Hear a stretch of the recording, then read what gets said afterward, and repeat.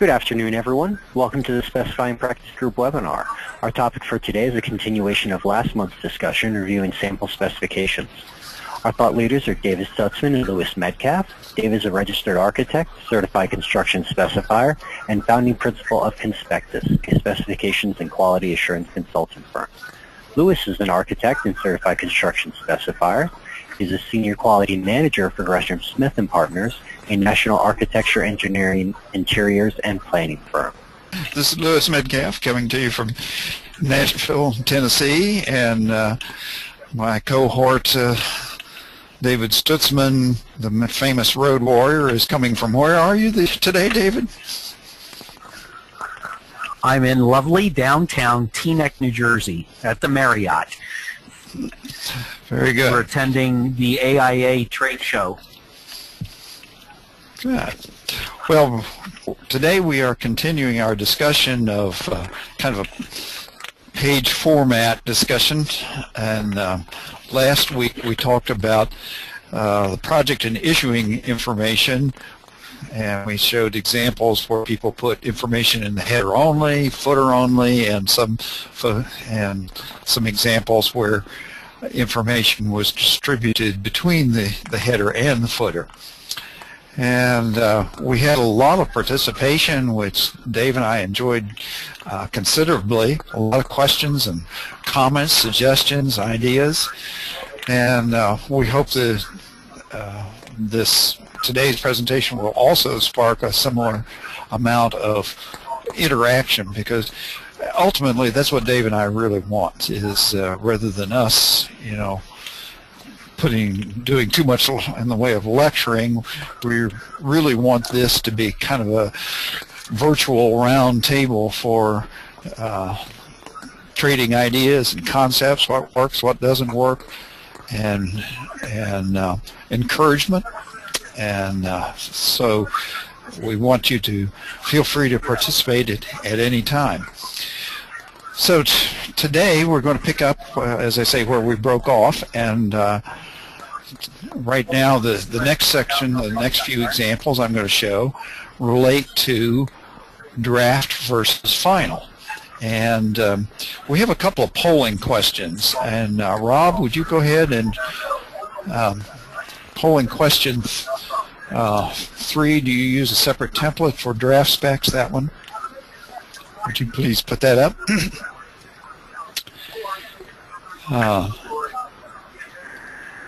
This is something that I've used a separate template for draft specs for many years, and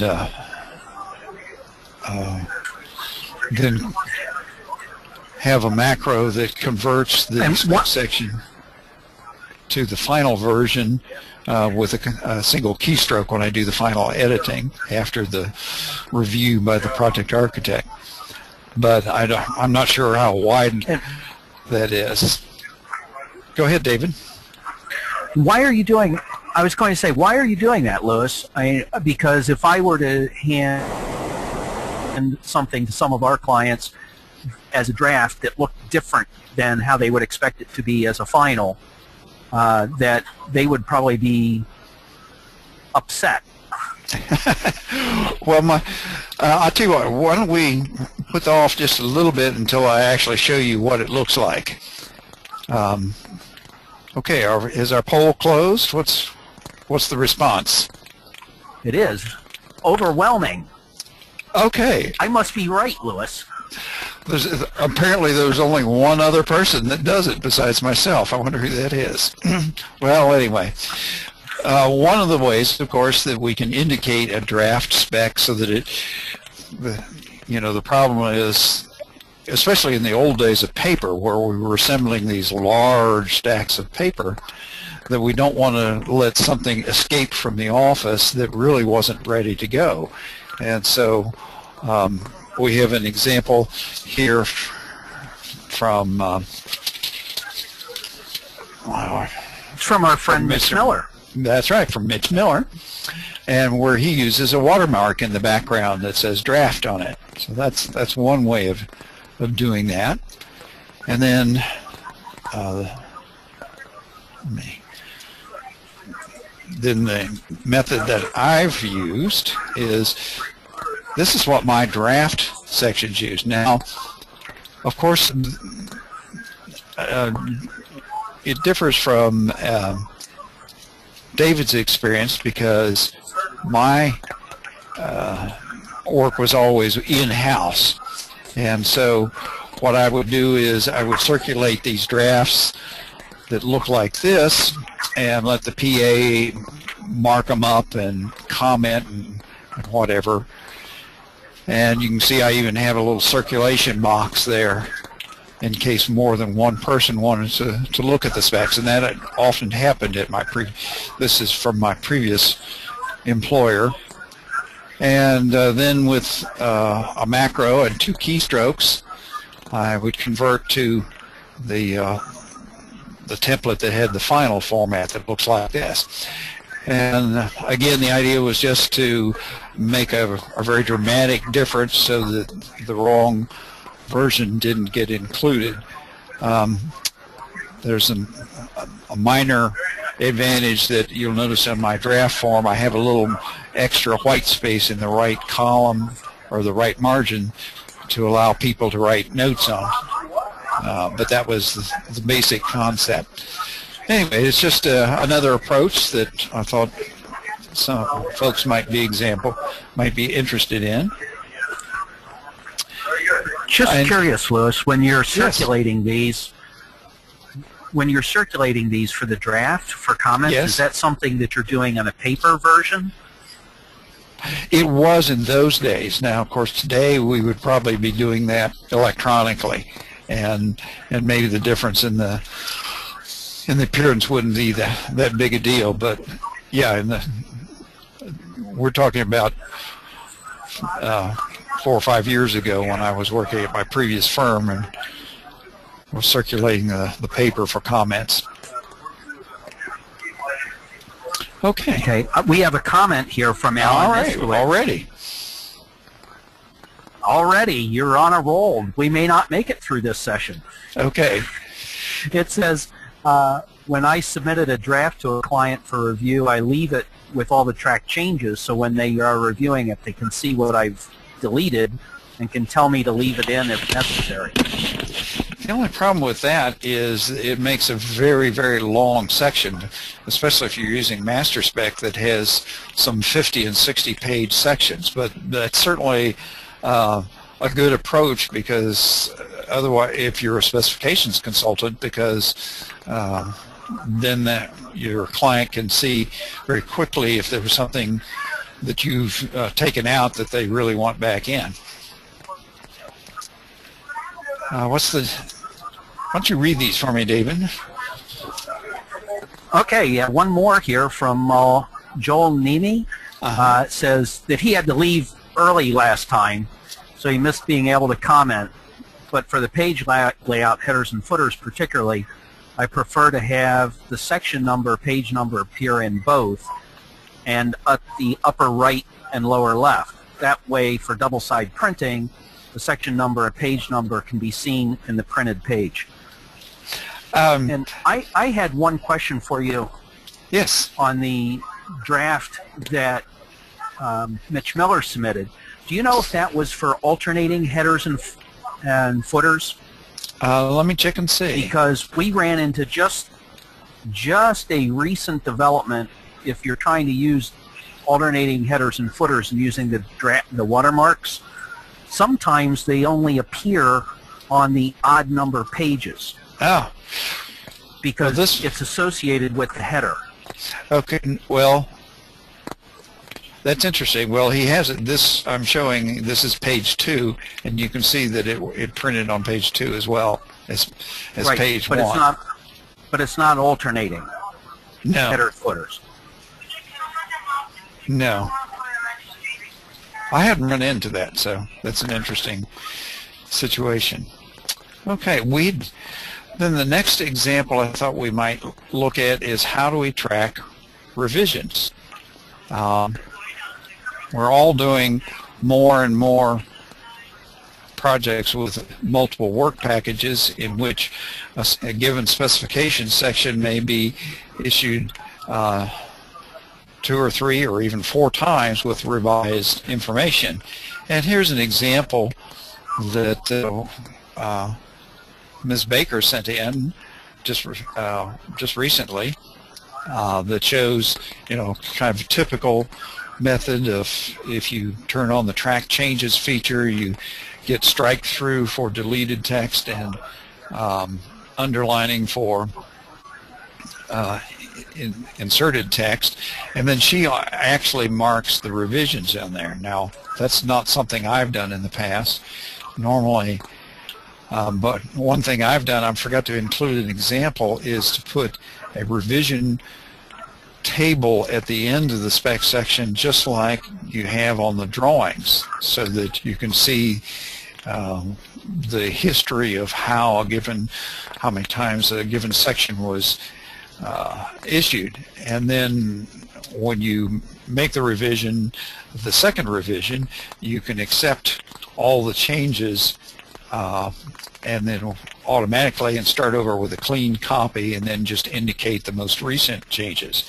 Now, one of my correspondents said that she preferred to make those changes by hand, and that's certainly an approach to do, but I like the automatic features on the track changes. I see we have some more comments that have come in. Right, and it's both of them are talking about the watermark in the header and footer and saying that they can be placed on each page even with alternating headers and footers. And that's true. You just need to be aware, because the watermarks are associated with the header, that if you have alternating headers, you may have to place it twice. So those comments coming from Deborah Swift and John Schlaget. I'm sorry, Schlagetter. Schlagetter. Okay. And then you probably need to put your hand over the microphone for when we're in between times. Kind of cut down on some of the background distraction for Lee. So that's the revision tracking. Now the next section, we thought we'd talk a little bit about text density and the question of 1 column or 2. And our good friend Sheldon Wolf sent us an example of a 2-column layout with like magazines. The advantage of this is if you're reading dense text, it cuts down the number of words per line so that your eye movement can grab a whole line without having to make 2 movements per line for reading.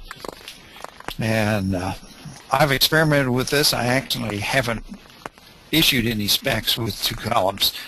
Have you done that, David?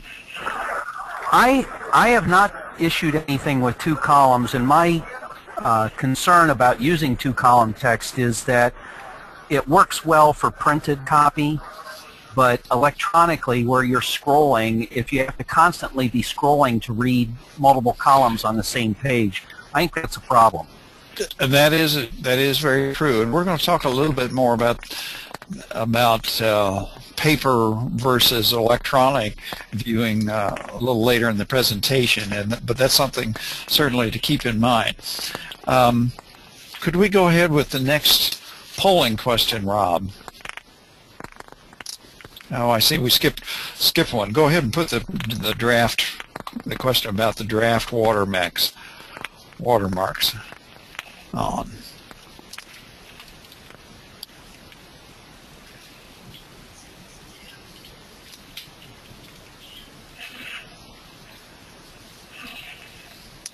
And then if we...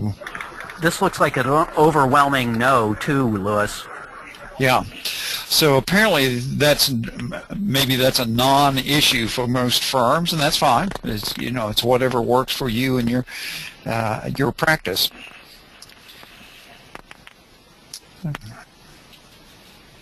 Okay. Well, Rob, will you go ahead and put the next polling question on about the 2-column format, or as soon as that closes? Okay, and we have a comment from Sheldon Wolf about the yes. watermark, and he's saying he doesn't use the watermark, but he does show a date, and indicates it a draft in the footer. If you notice, my example used that too, and that's certainly another way to do that and try to control. Maybe not quite as dramatic, but again, it's what works for you and your firm. So the question is, and we're on a roll. So we're on a roll with these polls. Overwhelming majority or no? Okay, well, that doesn't surprise me. And again, as we move into preparing documents that people are going to be viewing on tablet computers and smartphones at the job site, we are going to have to rethink page format. And so that makes perfect sense. But as I say, this was such an excellent example of the concept that I thought I would show it. And here's another example. This one from Ms. Nelson. And again, it's very readable, certainly. The one thing that we have going for us in specifications is that usually the contractor doesn't sit down, or other readers, and read all the way straight through. So we don't have a lot of lengthy paragraphs unless you use master format. And so really what the contractor is looking for is, what do I do about warranties? What do I do about maintenance? What do I do for submittals? Look for those things and then hit those brief paragraphs. 1 and 2 sentence paragraphs are ideal for that sort of thing. And Sheldon comments that 2 columns don't work for master spec and other verbose specs, and he's absolutely right. Okay.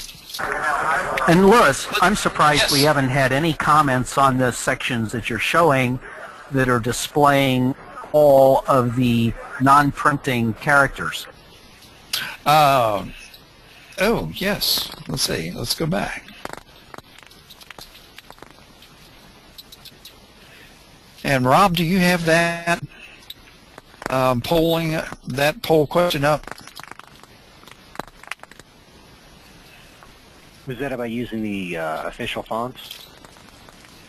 That's the one about the hidden characters.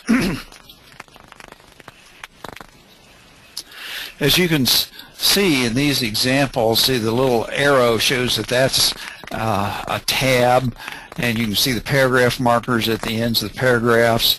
And if you look very closely, it's probably too small on your screens, there's actually a little dot that shows whether there's 1 space or 2 spaces in between words and between sentences. And I like that. I've used it all the time, but I know some of the folks that I work with here at the office, that absolutely drives them wild.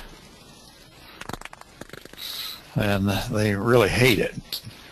So we're getting the responses in, and they're evening out. That's interesting.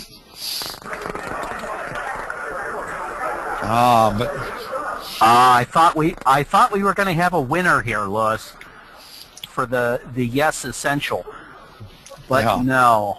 Looks like Nope. It's only sometimes is the favorite. Okay, well, that's again, it's what works for you, but I wouldn't think of doing it without it. Wayne sent in a comment about the watermarks that I think is interesting, which I wasn't aware of. He says that adding watermarks to PDFs grossly enlarges the PDF file, and so large that they can go beyond the size limits placed for email attachments. So that's something to look out for. I hadn't thought about that, and that's would certainly favor putting a draft mark just in the footer with normal or bold text or something. Okay. Our next discussion has to do with white space, and David was going to talk to us a little bit about the importance of having white space. And here's a kind of a typical example. that's pretty orthodox. Right. And it is important, I think, because if you're trying to actually read the document and comprehend it quickly, the nicest part about this example is that, first of all, it's not justified text. So your eyes can follow the paragraph, you can follow the line really easily, and being able to locate text on the page because of all of the white space in this example is actually easier. And it's easier to recognize the outline structure. Now this one is showing, unlike master spec that would put extra white space between changes of paragraph levels, I prefer to see the paragraph levels tight when you get down to the lower levels, because I try not to get too deep in the outline structure. So I like to have the text a little bit tighter.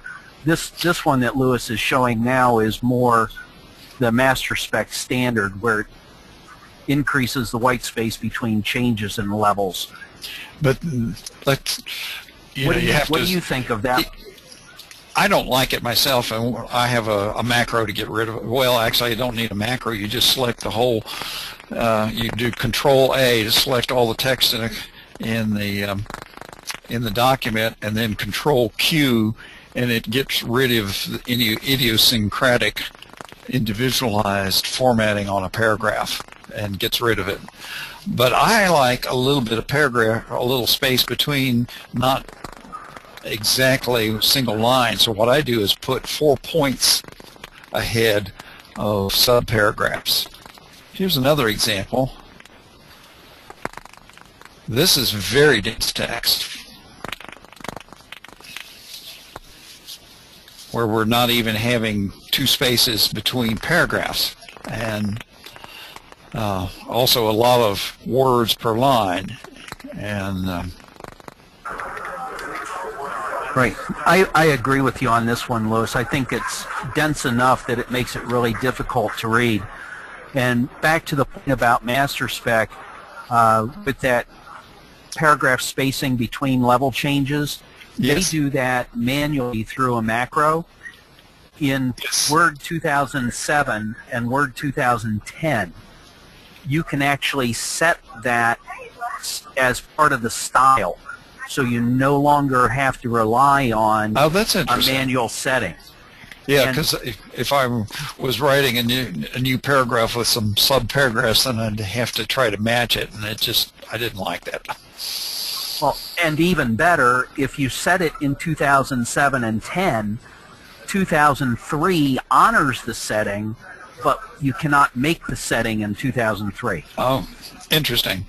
I suspect that that's also in their Masterworks software, but frankly, I don't use it, so I don't know that much about it. Here's another example. This is a kind of a typical government spec. This is from a Veterans Administration project that was sent in, and here you have a page. You have a line and a half spacing, and everything is a line and a half, rather than having differences between extra space ahead of articles and 2-line spaces between full paragraphs. And here, our last and I example. think on the, okay, I'm sorry, Lewis, but on that DA spec, I was actually going to say that I think it makes each one of those lines look almost like a paragraph, because of the white space. Yeah, and it makes you want to be looking for additional paragraph numbering. I find it difficult to read myself, and that's your tax dollars at work. But we have some more examples later on of a specs intact project that has very similar stuff.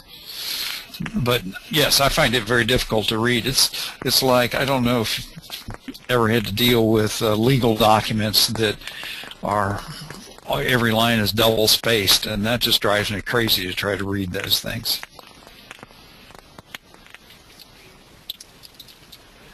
All right, let's see. And so I want to go back to Dave Lorenzini's example. Well, I have to give Dave, so we really have to give him some credit for a dramatic appearance. Man, we have color, we have some very dramatic changes in font size and shape, and lots of white space. We have paragraphs that result in short lines, so your eye can scan very quickly across to the end of the line and go back to the one without having to make two movements for a given line. And that's a very clean, handsome looking spec page. Well, the other thing that's nice about this is the article titles being pulled out away from the outline structure enough that they're really recognizable. Yeah, that's something that I try to accomplish by using a different font, by using a sans serif. This is Arial bold font, and then just Times Roman for the actual normal stuff. We'll talk a little bit about that in our next area of discussion, having to do with font size and style. And so it's time for our next polling question, number 6. Does your firm require specs to use the same official font used for firm correspondence and other documents, your brand font? So if you will put that up. Good question, and let's ask Dave Lorenzini how he manages to get the other engineering consultants on the project to match that format. Dave, if you're out there, please let's get a comment in and explain how you do that.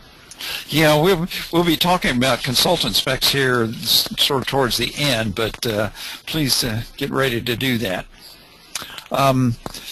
Next, I want to talk about font size and style. And okay, so the poll there. Did you go over the poll? No, go right ahead, David. Okay, well, it looks like an overwhelming majority. Again, we like no today. It must be the specifier and us all kicking in. But it's interesting because my clients are very much in tune with actually having every spec in the project manual looking identical. Font, layout, indents, outline structure. So I'm sort of surprised at this response. Well, on the other hand, actually the question, David, was, if your firm uses a special font for its official correspondence that may not be available, that's not one of the Windows standard fonts that everybody has, then that makes it difficult to get everybody to use the same font. And that was my question, is do you want to have firms that are using a specific font, because like Optima, for example, that's kind of gone out of fashion, but at one time all the AIA documents were printed in Optima, and one of the firms I worked for used Optima for its official correspondence, but they never put any restrictions on what font I should use for the specs, and that was just a curiosity. But we do have a few people that apparently their branding is strong enough that they about 27% said that they do use the same font that they use for official correspondence uses. Let's see. I think we need to catch up with some of our comments. David, you want to? And actually, I think I've lost track of where we stopped. Okay, here's I asked Dave Lorenzini to chime in, and he says that he sends consultants a template to use, and after many years, they are more comfortable using it. So I suppose that's how he's getting all of the consultants on board to have all the specs look alike. We also had a comment on David's example that a long project manual due to the spacing of text. And yeah, you might it probably does add a page or two to most spec sections. But again, as we move into electronic versions, that becomes a non-issue. If you're reading it if you're just reading it on the tablet, it's not a big deal, and we may actually get to the point where there are only 1 or 2 signed copies for official purposes. As a matter of fact, I have a very funny story. I hope I didn't tell it last time. You know how us old guys repeat ourselves. But years ago when I was up in Ohio, in Cincinnati working, the state of Ohio projects required the specs to be printed on 11 by 14, 8.5 by 14 paper, the so-called legal size. And the only way to bind those things is with those 2-hole ACO binders that are made out of old coffee cans, then not very strong, at the top of the page. You can't bind them on the side, or it's not really very practical. I mean, there are, but it wasn't very practical. And but that was a requirement of the state. Well, I discovered that if I changed the font size just slightly, that I could fit the whole page with the same page breaks from the 14-inch paper onto 8.5 by 11 paper. So it had exactly the same page breaks, and so if somebody wanted to refer to a page, it would be all right. And I just printed 2 copies. I printed the official version to go to the state that was signed and sealed, and then I printed a copy for our guys in the contract administration to actually use, because they could punch it and put it into a 3-ring binder. Well, the first time I did this, they showed up on the site, and the state guy just went ballistic because he was so outraged. But the contractor leaned over and said, "Hey, I'll pay you to print me a couple of those." So anyway, there are ways to get around it. Let's see.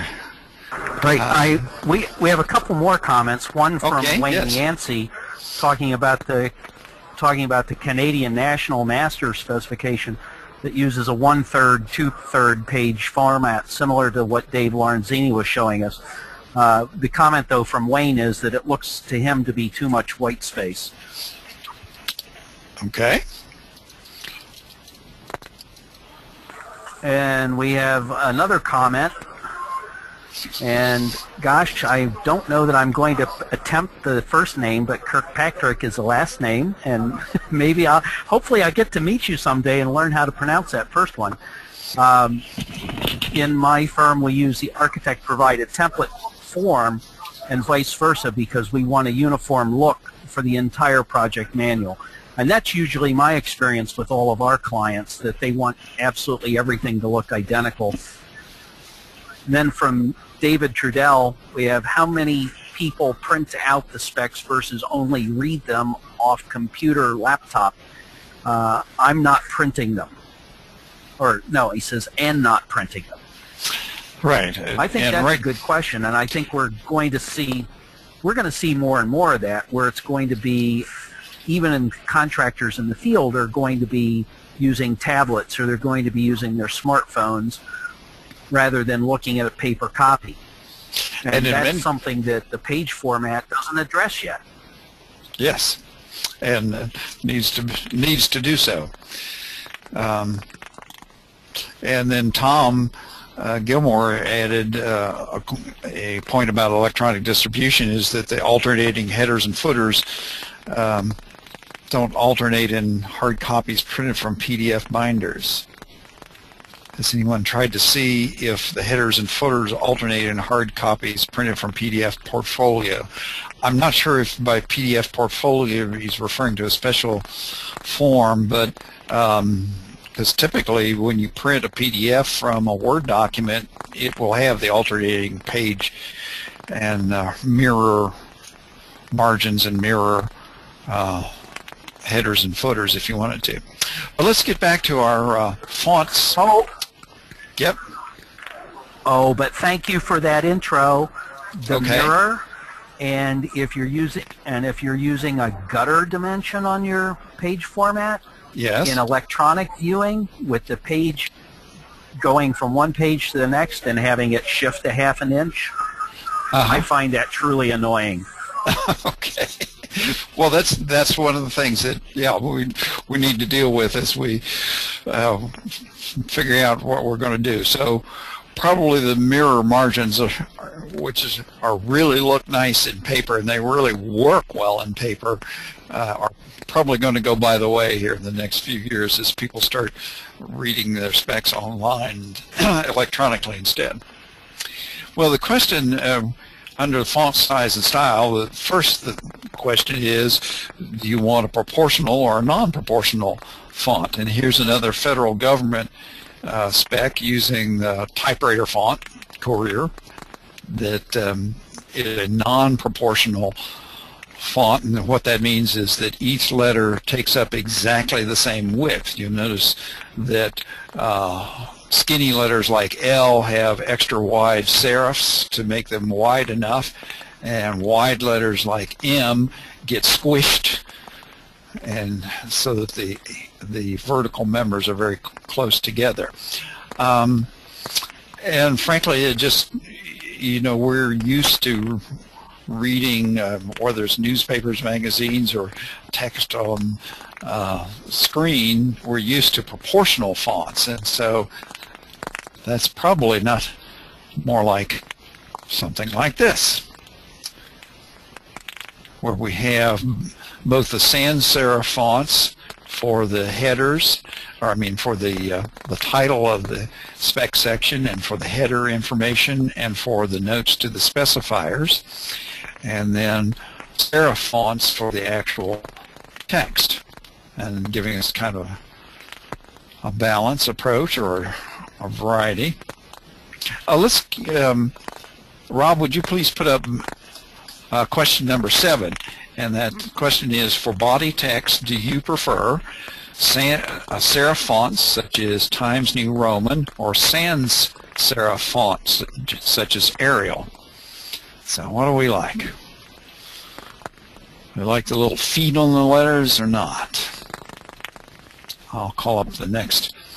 Well, we have a majority, and it looks like we're going with sans serif. Now that's interesting. When I got into, many years ago, doing the desktop publishing for the chapter newsletter, I went out and bought a book on such things and read a couple of others from the library, and all of them agree that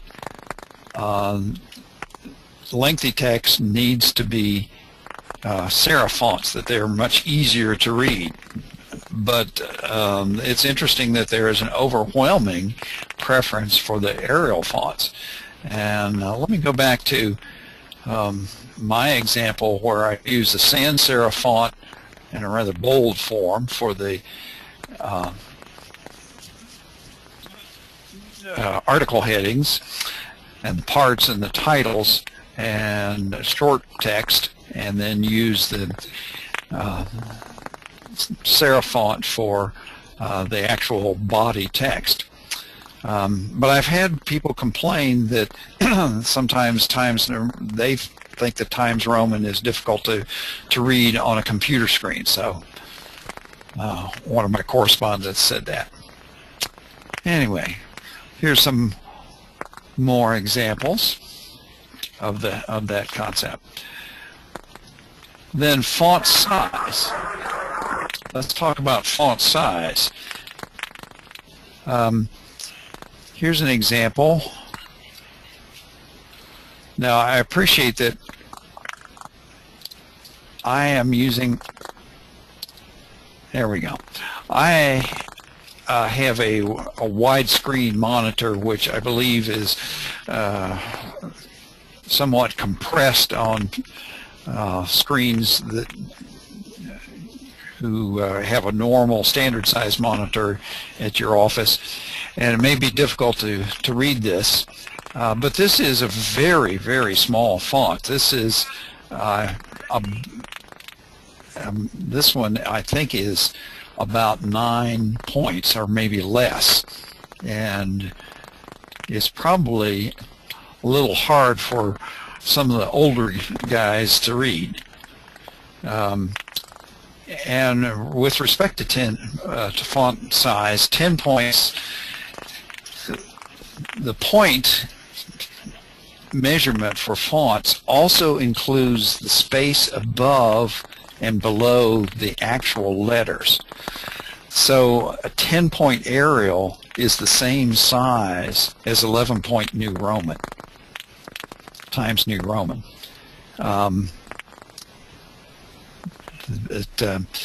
contributor who sent this in actually didn't like the format, but it was dictated to him, to the person by our correspondent by the client, and you can see it's just a little on the small side to read. Interestingly enough, and I think one of the difficulties with the smaller fonts, Louis, is that then you start getting a higher density on the page. You're showing us a page that has a lot of single line paragraphs, but if you get into multiple lines, the density is going to go up significantly. Well, also you're going to get too many words per line. This one has 1, 2, 3, 4, 5, 6, 7, 8, 9, 10, 11, 12, 13, 14, 15, 16. So we're in the 15, 16 words per line. And again, if you read books on readability, the ideal is not more than 8 to 10 words per line. So it can cut into your readability and comprehension. Okay. Then let's clear out some of these examples. And David and I were both just overwhelmed with the response we got, and we were thrilled to get so many examples and really enjoy looking at all of them. And I'm sorry we don't have time to look at every single one that people sent in today, because I know that, you know, it's obvious that you folks care about what your specs look like, and I think that's great.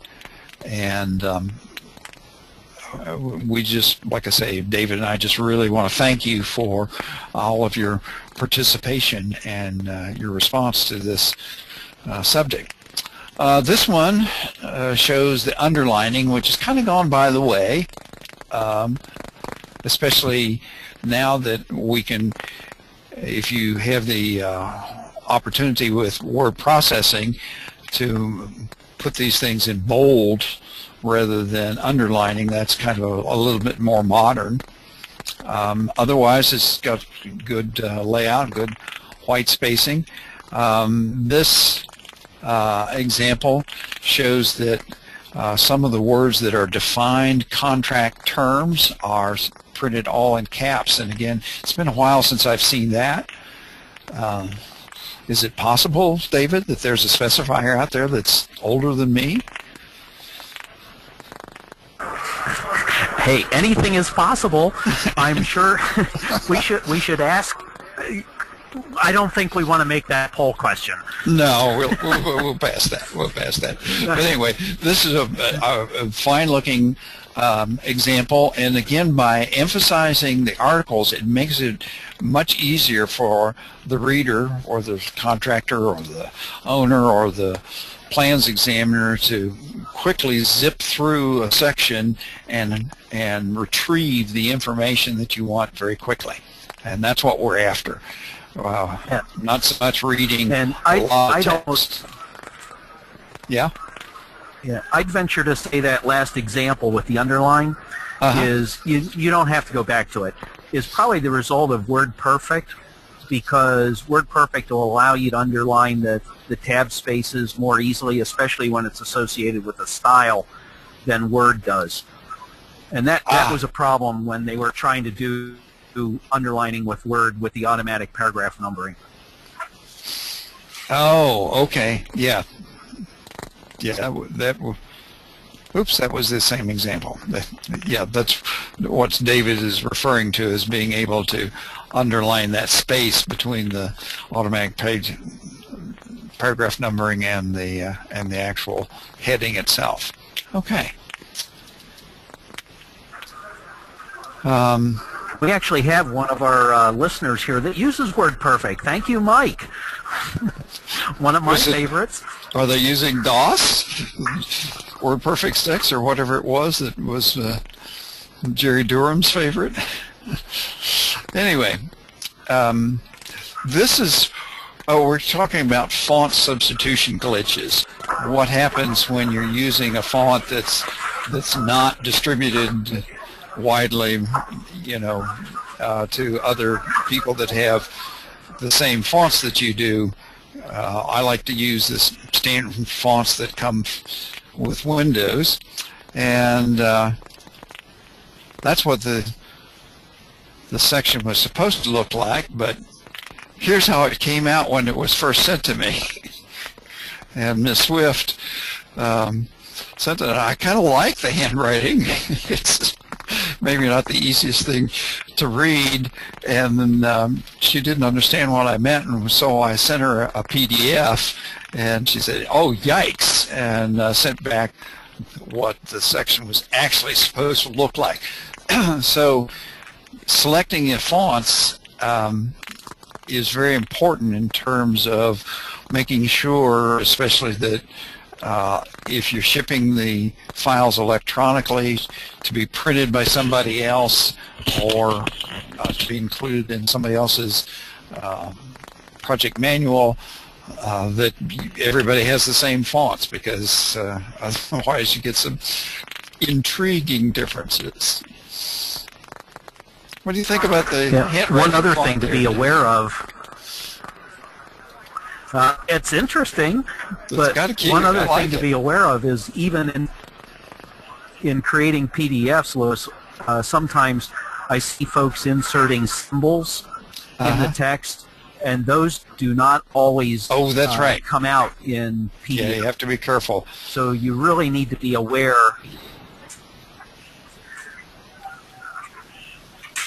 Okay, well, next I thought we'd talk a little bit about numbering. And this is an example. Our friends from Canada that preferred to have what we sometimes down here call the legal numbering system, where you use only numbers rather than alphanumeric. And this is from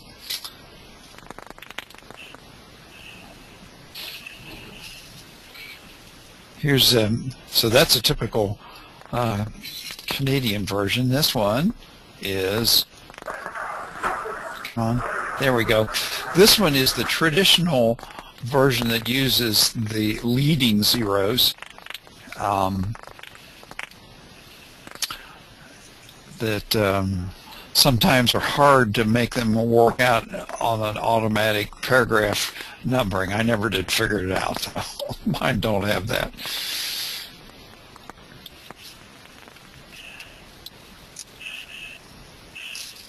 And here's another, oh yeah, that is, I'm sorry, this is the Canadian example using all numbers to designate the paragraphs. Right, and that's a format that's supported by PageFormat as a CSC standard. And of course, this specific example looks like our friend Mr. Laundrie, Steve Laundrie, is cursing at the contractor. You know, looks like the kind of stuff that they put in comic strips when they want to indicate cussing. But I like that. I like that. That's good. And then the spec intact from the federal government projects are rather strange in that they only number some paragraphs. So they number the articles there, and then all these things are unnumbered. And then let's see, let's get over, here's the submittals. Again, the article heading is numbered, but not the subparagraphs, or the paragraphs I should say. But we get over here and we have a 2.1, and then we have a 2.11 is obviously a daughter paragraph to what we would normally think of as an article. So the spec uses a completely different numbering system than the rest of us. And if you back up to 1.4 there at the top of the page, Lewis, you can see what Yes. they do. The lower levels sometimes yes. end up showing up as numbered. But the actual parent paragraph or the subparagraphs, this one does not have a number. Let's see. Oops. Sorry to bounce it around, folks. Yes, here's another one where we have the 4 numbers here and then paragraphs down here. So actually, there's a sense in which if we were to, the normal thing would be there would be a colon after through penetrations, and then this text would all be in line with that. But for some reason or other, the federal government doesn't like that, so they do it differently. And a joy to work with. Oh, yeah. I tell people every time you get a project with specs intact, you should double the spec budget, which really makes their day. The PMs just love to hear that. Okay. Then we get an idea of what we want things to look like, and so how do we communicate that to our contractors, to our consultants? So this is an example from one of our correspondents of a true From Patty template. Gallup. Yeah, Patty Gallup. And it has, you know, an outline already set up so that somebody can start filling it in, populating it with information, and a little box here that explains the size of the margins, the font size, and the numbering, and so forth. So a very clear, a very good example of clear instructions to a consultant to make all their specs look alike. Now, one of the things that I do is that I keep running into large institutions and government agencies that want to write some, but not all, of the Division I specifications. And because, for liability reasons, we can't issue those under our seal and we need to draw a distinction, I don't reformat those spec sections. I just leave them as they are, and usually they don't look as good as my specs, so they make my specs look that much better. Have you run into that, David? How do you handle that? Usually we're required to reformat even if the consultants can't get it right, which leads to potential problems, because as soon as you start messing with something that's not done in styles, you're opening yourself up for a lot of problems. We have quite a few questions here, Lewis, that we could probably finish out. Okay. Yeah. Oh yeah, we're getting right at the end. We have quite well, a few we only have a questions. couple of We only have- examples. Yeah, This example is from Lynn Jaworski, and again, it's, I think, a very excellent example of how to communicate exactly what is wanted for to get the page format that they desire. I thought that was really good, so thanks for sending that in. We had a comment that well, I'll pass on that. Okay, and here's another example where they send out a blank section, which is the title, to the consultant, and they can actually start filling it in just like the outline. And our last example on this subject is yet another example. But again, showing exactly about the vertical spacing and the titles, bold caps, Arial 10 point, very clear instructions to a consultant, and I think this is a splendid example. Okay, well, we actually got through all the stuff. I was concerned that we wouldn't be able to get through with everything today. David, do you have any wrap-up I'm applauding comments? you. I don't know how you... I'm applauding you. I don't know how you managed to do that. So, we have a couple of questions yet from some of our listeners, and then maybe we can just spend a couple minutes trying to go through. Yeah, we have a couple minutes. Sure. First, from Joel.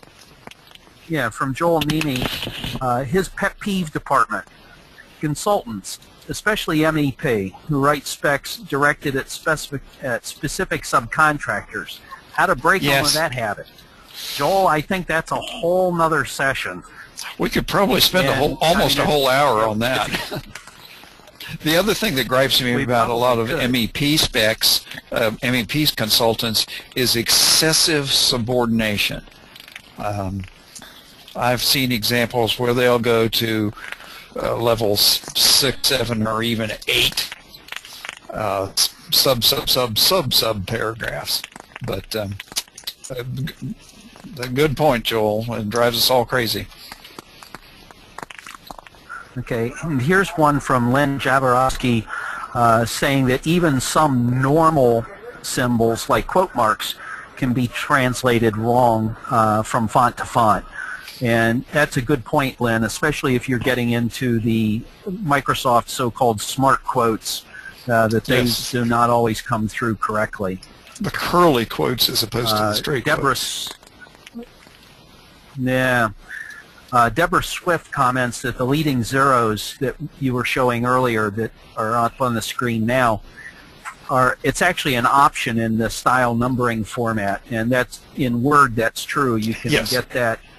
Yes, it is. If you get into customizing the style. It's also an option in PageFormat, in the actual page format. Okay, and here's from Roland Vieira saying the issue on inserting symbols: get the symbol from Wingding font selection, and it will always print in PDF. And one other thing, WordPerfect rocks. I still use it. Version 15 over Word, hands down.